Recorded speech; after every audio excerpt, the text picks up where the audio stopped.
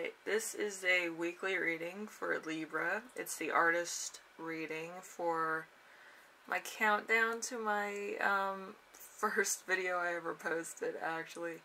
Yeah, my anniversary date for posting my first video on my channel is December 17th. So I decided to do like a countdown of my favorite videos. Really, it's just like a remake of my favorite videos, but anyway, it's a lot of fun, and you know, I had nothing better to do, and I didn't want to do the same things twice. So yeah. So on the 17th, I will be doing a gift prediction. That was like my first video I ever posted, so I'm gonna do another one of those. So it's gonna be a lot of fun seeing all the videos that I like doing, or just like a redo without all the preparations and the edits and stuff. Yeah, so I just figured I'd do that instead of thinking of what to do for December and do all that stuff and second guess myself. So anyway, let's start off with the first one for the artist spread for you, Libra. And I might do this again for a weekly. I haven't done this since I actually started this one, so I might do it again. Everybody seems to like the artist ones. So your gifts are going to be the Two of Rods. As an artist, it's like what makes you strong, what makes you unique as an artist. So the Two of Rods is like, let's see, collaborations, working with others, using other people's platforms, partners to share the workload with. So maybe you do well like with other people, other collaborations, showing your own unique talents in like a group setting. So maybe you collaborate really well. So with the Two of Wands, yellow and orange, creativity and action, so there's that. And then we have your struggles as an artist, which is what prevents you from creating, what blocks you.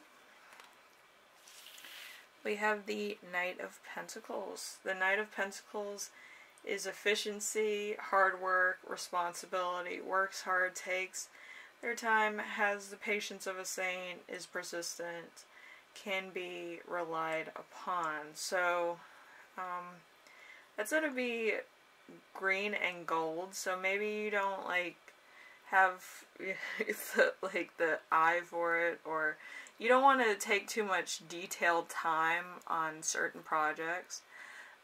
Maybe you kind of get an idea and you just go with it, and then you finish it, and then that's it.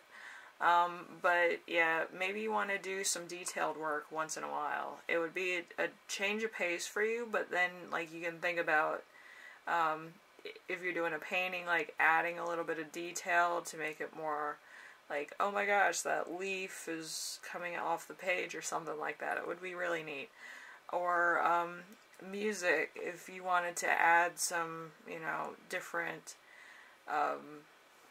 rhymes, if you rap, or different lyrics that are kind of like a thinker for certain things.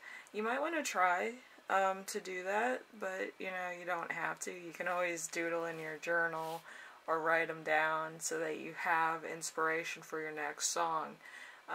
It's just something that would be more of like a resource than anything else, I think.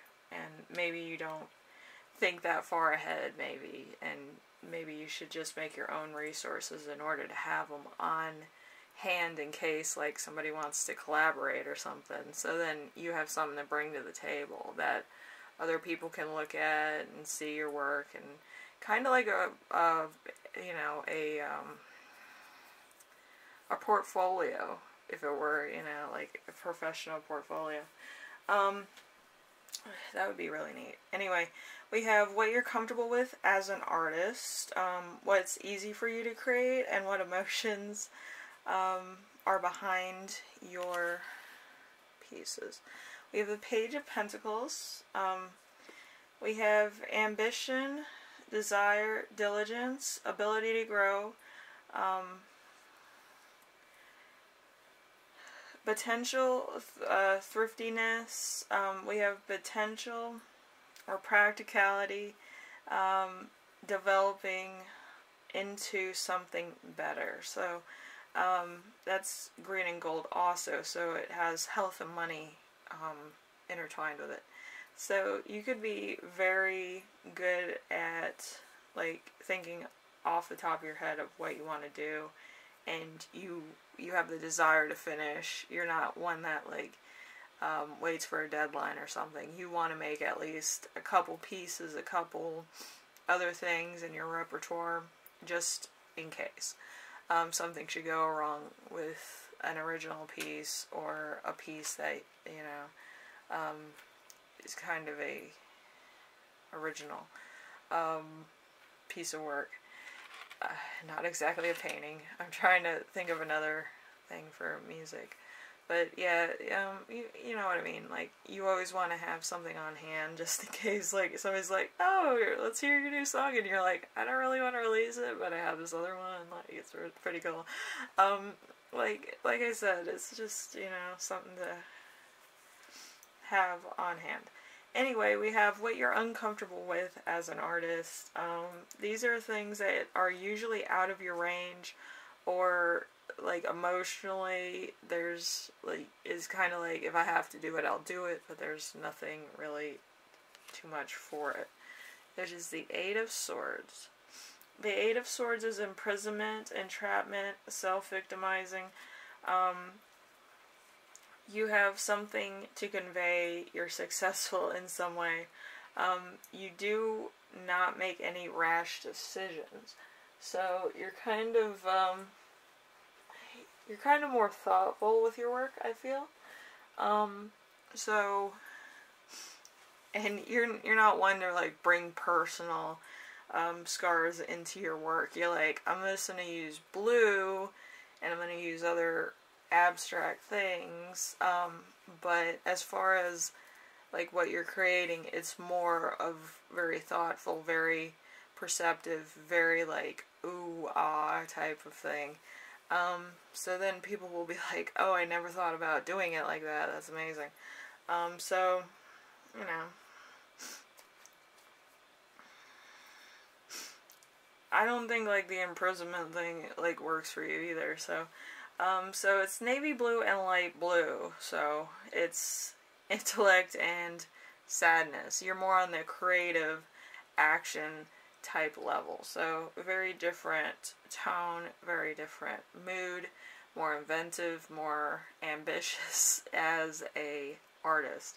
So we have your past, what you used to create, what emotions did you leave behind in that respect. We have the Wheel of Fortune. The Wheel of Fortune is good things on repeat, getting good results, lottery and gambling wins, destiny and fate being in your favor. So when you started doing art, maybe it was just like bam, bam, bam, bam. Every time you made a piece, somebody wanted it, or somebody made a big deal about it, so it blew you really like far up, and it was just amazing. So you became popular from your artwork, or from, you know, just knowing people, maybe in the industry, or maybe you just are really likable, and, you know, people just like your stuff. So that's a blue-purple type thing. So if you're, you know, I think I listed all the colors down below, all the questions, so if you want to take a look at those and like make a really nice piece with it, then by all means. But yeah, blue and violet, that's really pretty neat. And then we have the future, your future endeavors. What's in that? What will you create in the future? What emotions will you invoke?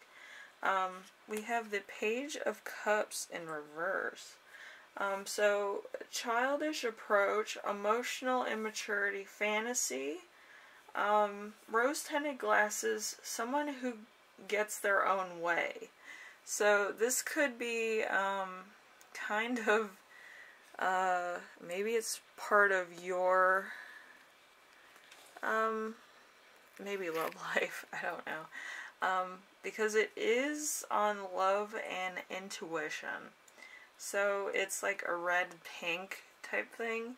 So maybe you have an object of your desires that you kind of make it into like kind of like a bubblegum type of approach, kind of like pop music, kind of really upbeat if it's music, or if it's like painting, it's probably gonna be like, it's gonna be really like kind of sell out. Like, I don't want to say like sell out, but you know what I mean.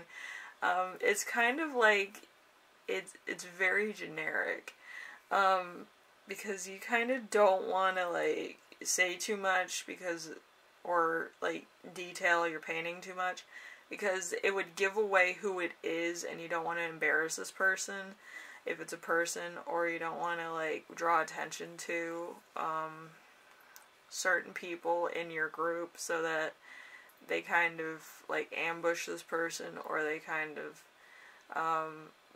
you know, have hate mail sent to them because they're like your object of affection and stuff like that.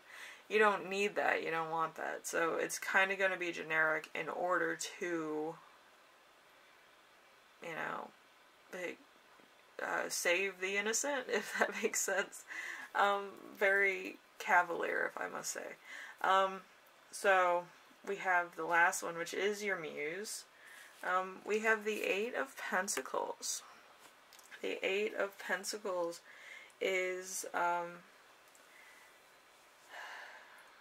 apprenticeship, let's see, passion, high standards, mastery of subject, being an expert, making money from your passions, money from teaching, authority in your niche. So, yeah, and it's green and gold. Where green and gold actually shows up in this is in your comfort zone and in your struggles. So there might be some entanglement with that. Maybe you're trying to grow as an artist, and you went from the struggle to being comfortable with it. So you're kind of in that sticky kind of situation of being comfortable with your muse. And, you know, maybe it was like a love-hate relationship, or maybe it was kind of like an estranged relationship for a while, and then you became good friends, and then now it's like, this person's my muse. I don't want to tell them though, so, you know, it's kind of like that kind of thing. But yeah, it's pretty cool, I think. So green and gold, health and money. So, like, your muse could be very much, really either well-known or something like that. I'm just trying to read into it, because, like, maybe they're, like, a celebrity, or maybe, like, you guys are kind of have, like, mutual friends in common, so I'm trying to draw from that. But whatever the case, it's kind of like you're trying to save their identity and whatever. It's very cute.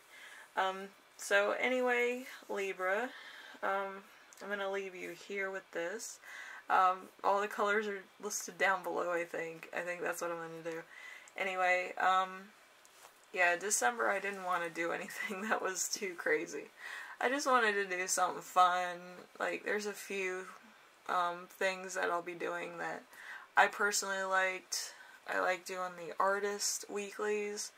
I haven't done them in a while because they take a lot of time to do those. And yeah, I'm really looking forward to the gift prediction one, so that we can have a little bit of fun with that. It might not exactly be the exact gift that you're going to get, but I'm going to try to do 2 drawings.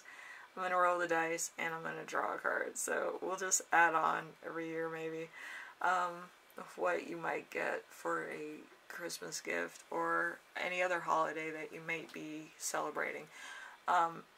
So, yeah, you might get it from a friend, relative, somebody. But, yeah, just a lot of fun.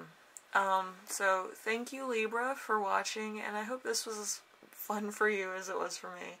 And it gave you some insight. Probably not too much insight. I think you already knew half of it. But I hope it does inspire you to like create art, maybe to go into some vulnerable places to express some art. But nothing too crazy. I think you kind of have a grasp on what you like doing and what you're good at. So anyway, thank you for watching, and I will see you in the next one, alright? Bye now.